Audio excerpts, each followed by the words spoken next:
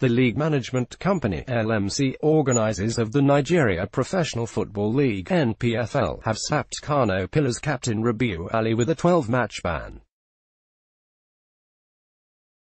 Ali is being punished for his role in the violence which occurred after the NPFL Super 6 Matchday 4 fixture between Pillars and Enugu Rangers on Monday at the Agege Stadium.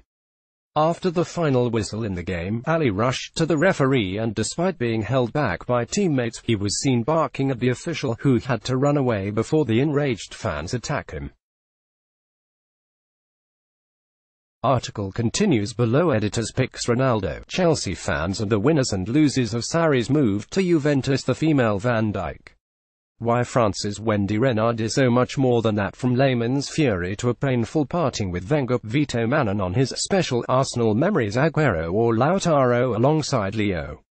How Messi's Argentina will line up at Copa America. According to an official statement issued by the LMC on Wednesday, Ali was charged for accosting the referee and in so doing incited others to commit acts of violence and misconduct in breach of Rule C 1.3. The notice to Ali read, "Consequently, and taking into consideration your role as the captain of the team, by which your conduct is deemed to be an aggravated breach with a view to imposing more severe sanctions pursuant to Rule C 19, the LMC intends to exercise its summary jurisdiction and to impose on you the following sanction: a ban from all NPFL matches and activities for a period of 12 matches, commencing immediately."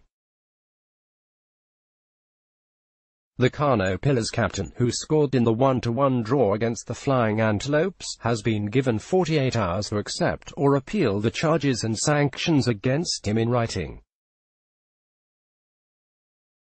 Let's block ads. Why?